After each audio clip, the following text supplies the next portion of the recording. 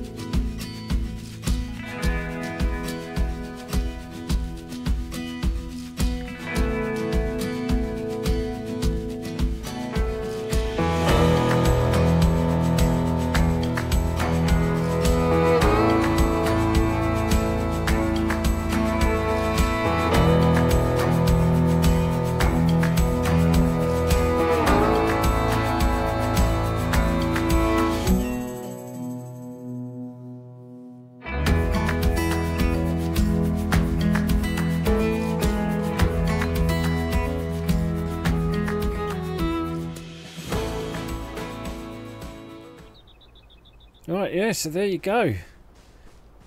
The building begins. I mean, it's going to be epic. I think I may have just sort of thought, oh my days, how many days is this going to take? Because obviously the further I go down here, the bigger the walls are going to get. Now all I want to do is really go down to the end and incorporate the back of the building. But obviously that's just the front of the wall. The back's still to be built. And, you know, I've only got a couple of days to do it, so... yeah, this is going to be mental, but I'm going to enjoy every minute of it, to be honest with you. There's the sun falls down over and over. Another 2 days of Enshrouded. I've been up here 6-7 hours a pop, at least. At least these guys have got their rooms. They're all happy building. He's got his room. I think the only two we've got to do now and give room to is obviously the magician. Farmer's in here. She's happy. She's growing her seeds. I want to get some peppers going. So obviously we've got this coming out here. Her garden's coming along nicely. We've got all of these. We've got all the strawberries over here. The well in the back there with the tree. I'll get her to grow some more trees. We'll plant some more trees around, but this is going to be absolutely awesome. I never thought I'd say it. But yeah, all happy. Obviously, we've moved them all out. I do like this wood effect. It works really well. But obviously... right, where's my building hammer? Backpack. There it is. So there's my orange line. So that is how far I can go in. Because we've done a couple more. I've upped the grade of it. So our line goes right around here now. And we drop off this cliff a little bit. So it is down to there. So this is going to be very good. Underneath here, I think is going to be where we keep the magician. The magician has got to go underground. I've got a load of luminous block. And I think that would be the best to do. I've still got to find somewhere for the hunter. I think I might build her another shack, but I wanted to get this wall started because then I can sort of fathom out. I think that's all going to be fields over there with flowers and around the back there. Obviously, we've got this down here, so I'm going to use this. I know it is. One problem is once it's in your building area. Obviously, anything you use stays like it. I mean, look, I've decimated this cliff just getting flint and limestone, is it? I think it's limestone. I can't remember now. Do I have any on me? What is this? Copper ore. I think it's limestone. Let's have a little dig. I'll tell you. Limestone. It is limestone. There you go. So you need limestone. Limestone and wooden planks seem to be the main one if you want all of this, or the refined brick, or the very nice brick that I'm using on there. It looks like it's damp. It's got a bit of a feel to it, I think. Obviously, I'm going to use...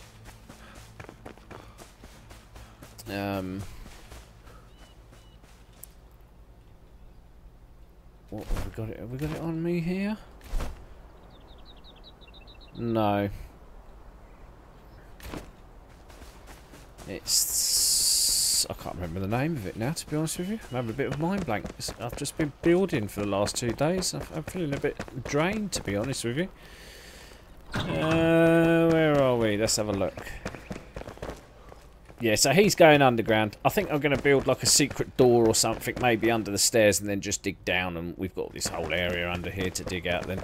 That'd be perfect for him. Where are we? Oh yeah, this one. The mycelium overgrown block. I might use that on the back because that's more towards the shroud, so you know, just sort of blend it in a little bit. Doors, got bone block maybe underground as well for the wizard. But yeah, we've been so busy. That's what I mean, this is just epic. Just doing anything like this. This is going to take some time, but I'm going to thoroughly enjoy it. I mean, that's what I mean. It's just the outside skin. Got some candles going. But it's just And I said I'd never use a grappling hook on the towers, but it so does help. It gets you up there so much quicker.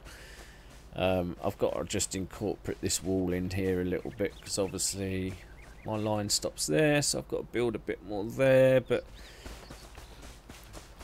I wanted a huge entrance gate. I don't know if we'll ever get a door that big, but you know, I think it works. It's going to be the house on the hill. You're going to see it for miles.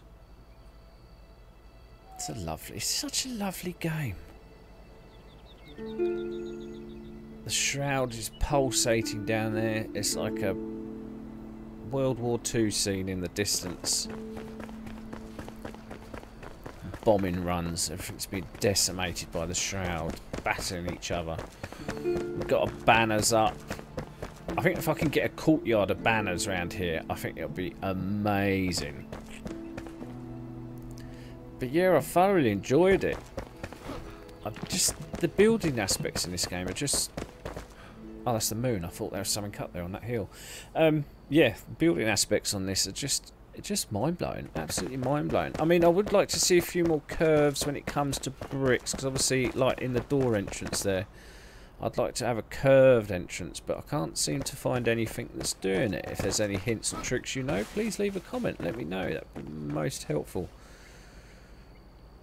But yeah, if you want to continue seeing me build this, please leave a like. Let me know you're interested. We'll keep going. I'm going to keep building. It's going to be my hobby. It's going to be my little pastime. This is. I'm going to absolutely thoroughly enjoy it. We're not going to go out. Oh, that's bright over there, that moon tonight. I'm sure it'll be this way at some point. But yeah, I can now incorporate this whole hillside. I mean, I don't know how tall we can go. There must be a limit on how tall you can go, but at least at the top of that tree, there's the line up there, so I'm assuming we're nowhere near it yet, but just being up here, the views you get. Yeah, don't worry about the scaffold towers. They're useless, honestly, because when you stack one on top of each other, you can't get up the next ladder. There seems to be a little glitch with it. I don't know what it is. I've still got plenty to do up here. I was going to put a stairwell in the middle here, but I'm just going to fill this out now. But look at these views. Absolutely amazing. This would be epic, though, imagine it. Tower all the way around the back of that. I'll end it on that corner because obviously it drops off, and then I use that as a back escape. But this is my main keep. This is the bit that I wanted to be standing out. I've got copper on the front. I'm building up bronze. But obviously the little courtyard down there, I just think it's going to look really nice. I'll fill it up with trees. Oh, it's going to be a proper little fantasy area. This is. And as long as I don't decimate my altar again, we'll be safe from any beasties. But they've all got a bed in these. Make it all comfortable. I can jump in any one of them. I've collected a load of books and plates, and we put candles up. And finding resin's a nightmare, but I have found a place. So when you first come in on Brayling Bridge, on that right with all the trees there, where we camped in that first... Where are we? In that first area. Where's Brayling Bridge? That's Brayling Bridge there. Is it? Yes, it is. So up here... Yeah, there's the ancient vault where we've got the blacksmith. So all the trees in this area, if you go with any brown trees, they produce the resin. But I seem to find this little area here is great for getting resin. You'll come back with at least 70 odd when you decimate all the trees there. And with the bronze pickaxe I've got, axe I've got now, it just doesn't take too long to mine anything. So yeah, we've got a hillside to cut into. All this to cut into. I just think it's going to be lovely. I'm going to join it up. There's going to be fences everywhere. We're going to put loads of barrels down. We're going to give it some aesthetics. We're going to dig right in. And this is still early access. They've got so much more coming in Enshrouded. I don't know if you've seen the roadmap. Maybe I'll put a link up to it. But they are just so engorged in this game. There's been updates every day. I'm not joking. Even if it's a few megabytes here and a few megabytes there, it's showing they care about the game. So I'll just say hats off to the, you know, the developers and everyone in this. It's such a beautiful game. I'd like to thank everyone for watching. Please just leave a like. Let me know you want to see more. Obviously we've got plenty to do here. It is a short one today. I'm just showing everyone what I've been up to, how far we're coming along, and this is what 48 hours breaks and whatever else. But yeah, the last 2 days, Saturday, Sunday, obviously full-time working, so come back, we get as much as I've done. There is another horror on the channel to come out, so I've done that as well, and then we jump back into this. Need some more lights down there, but and that's on the outside skin. What have I let myself in for? It's going to be absolutely amazing. But thank you for joining me. I hope you all have an enjoyable weekend. Catch you on the next episode. Signing out.